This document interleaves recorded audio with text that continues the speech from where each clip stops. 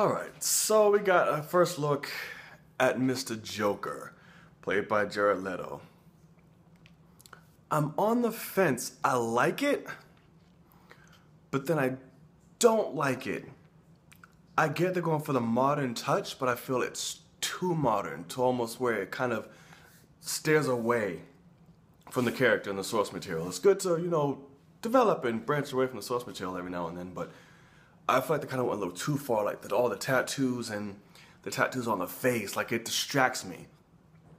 Like, it's a Joker, but I'm not seeing the Joker, It's really distracting. Like, the tattoos on the body, cool, at least those can be hid with like a uniform or suit or whatever.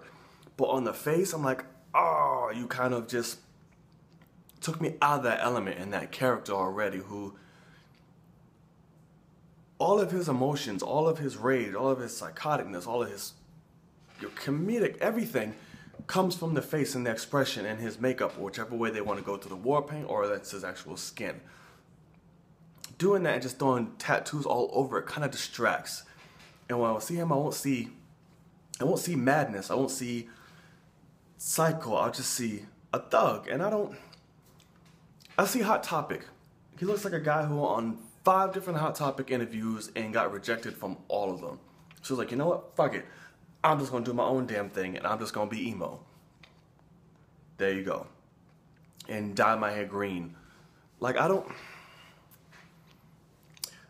Again, I'd have to see it in motion. I'd have to see a trailer. I'd have to see it in action. But for right now, based on this image, it's cool for a bad guy in something else. Like, if you made another movie and he's a bad guy and that's his look, cool. If you're doing this for the Joker, you lost me. You lost me. It's cool, but you lost me a little bit. I feel like it's too modern, too out there. I'd have to see a performance and how he puts it all together. But right now, from image, I can only go off that. And right now, I'm split. I'm split right down the middle. I went cross-eyed. I see it right down the middle. That's where I'm at. I'm not completely against it. I'm not like, oh my God, I hate this. No, I'm indecisive. But it's cool. I guess it looks cool.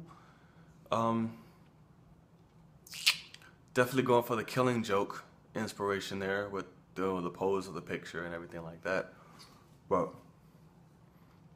I don't know, guys. One, he has a hard thing to do topping Heath Ledger anyway in the first place, but this shift is interesting. It's definitely interesting. I'm curious to see where they go. Like I said, I have to see it in action. What do you guys think? Do you like it? Do you not like it?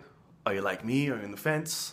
You don't know, you're not sure which way to go about it? Because I don't know which way to go about it, if I'm being frankly honest. I want to see pictures of the rest of the team. I want to see Will Smith, and I want to see Margot Robbie. Those are the 2 I'm worried about. And Tom Hardy, but he's not in anymore, so I don't care about it. I don't care about Red Flag anymore. Don't care.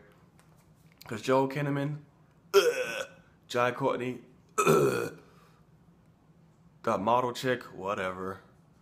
But we'll see, Crime Fighters, where it goes. Let me know your thoughts on it. I'm curious. Well, like I said, we'll see. Till more to come. Till we get visuals of movement and talking, I can only go off a picture. And it's not that bad, I guess. But, anywho, you know the deal. Join me on the road to 1,000 subscribers. Like, comment, and share. Subscribe if you haven't already. Let me know what you think of this crazy picture. That was my Jared Leto Joker. Did you get that? It was horrible. I know.